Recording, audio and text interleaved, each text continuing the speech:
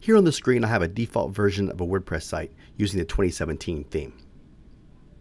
When you first install WordPress, this is what your site will look like. Now keep in mind that over 25% of websites built on the internet today are using WordPress. That's 1 of every 4 sites that you visit.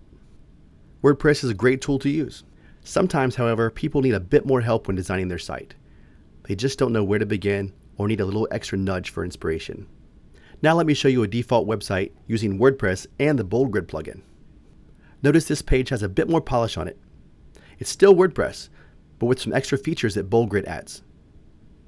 It already has a pre-built homepage and has other pages already built in as well. It's basically a template that's ready to go once you insert your specific content such as copy, images, and contact information. Now this is just one of the many inspiration themes for BoldGrid. There are many more, and they can be customized based on your industry category. This one's based on a fitness category, but there are others such as real estate, restaurants, and even a general category for those that don't fit in a specific one. The changes just aren't up front though. Inside the dashboard area, you can see the standard WordPress menu on the left-hand side. Now this is the one for BoldGrid. Some names have changed and a few new ones have been added.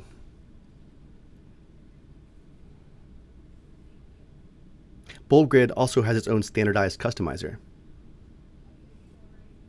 First, let's look at the default WordPress customizer.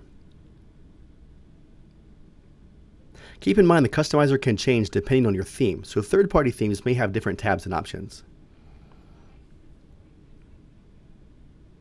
And now we have the BoldGrid customizer.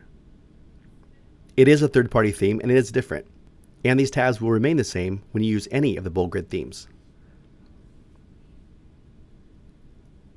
For page and post editing, let's look at the default WordPress post editor. Now let's look at the BoldGrid post editor.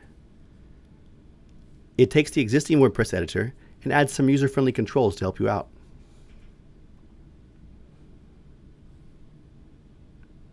Last is the ability to create a staging version for your BoldGrid site.